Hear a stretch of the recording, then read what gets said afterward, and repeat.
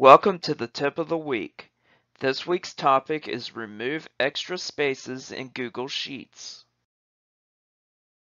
If you work with text data or numbers in Google Sheets, sooner or later you will have to deal with extra spaces that find their way into the cells.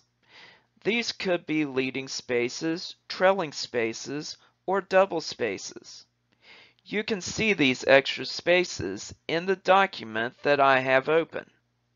Let's look at how to remove these white spaces. Open Google Chrome and click on the waffle to the left of your profile picture, then click Sheets.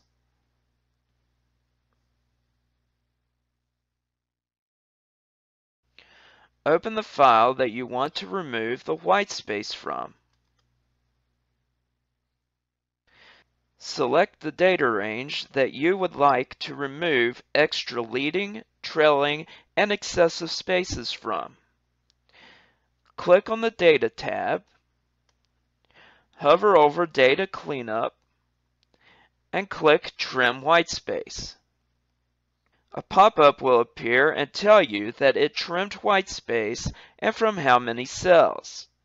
Click the OK button at the bottom right of the pop-up. Do you have questions about using Google Workspace? There are several resources available. The links and contact information are listed here.